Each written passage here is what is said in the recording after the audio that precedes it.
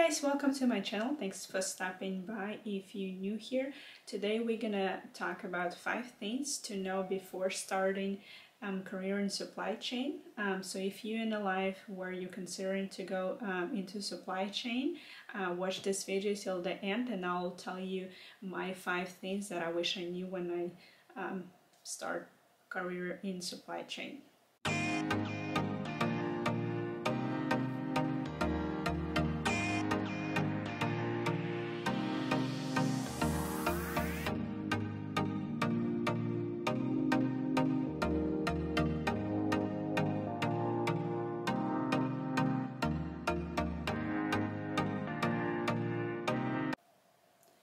So the first thing is you want to consider is day in the life of a person who works in supply chain is never the same.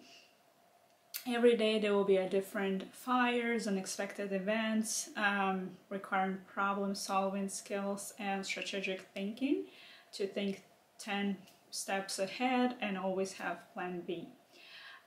Also, you will learn to deal with a lot of different aspects like finance, accounting, planning, logistics, project management, engineering, and so on.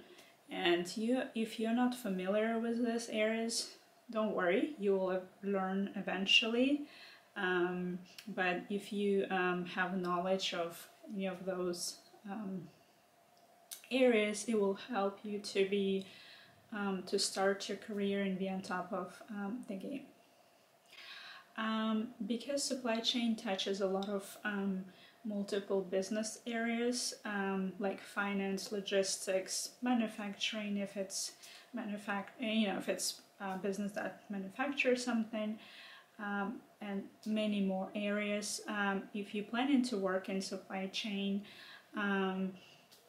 it will require people skills. It also helps you if you are a team player, because most likely you will work cross-functionally with, and at times people that you will work with have no supply chain background, so you'll have to, have a skills to explain supply chain topics for the teams that doesn't have that background. And when you're just starting your career in supply chain, don't be afraid to ask a lot of questions, even if at times you think those questions are not very smart. Ask them anyway, and you will be surprised how much more you will learn if you would not ask those questions, thinking, oh, those probably everybody knows except me. So don't be afraid to ask questions, and never stop learning. Supply chain constantly changing. Recent example is pandemic. It's totally different supply chain now with a lot of fires and force majeures and so on. And keeping an improvement mindset will help you a lot in the long run. So be curious, be a lot of about new software, about new ways of doing the same type of work, and continue to improve and continue to learn new things, and it will also help you in the long run. Last but not least, don't be afraid to take a risk. As I mentioned in the beginning, a day in the life of the supply chain team is never the same, and it requires to deal with fires daily, with risks. So sometimes you will have to make a decision and take a risk.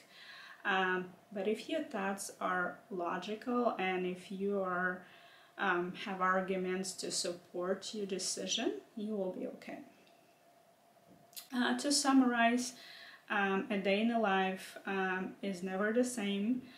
You will have to deal with a lot of fires and uncertainties, with a lot of people with different backgrounds and functions of the business lots of learning, but it's rewarding because every day you'll make a decision that will save company money or keep important innovation on time. And if you like feeling accomplishments every day, I would strongly recommend you join the supply chain family.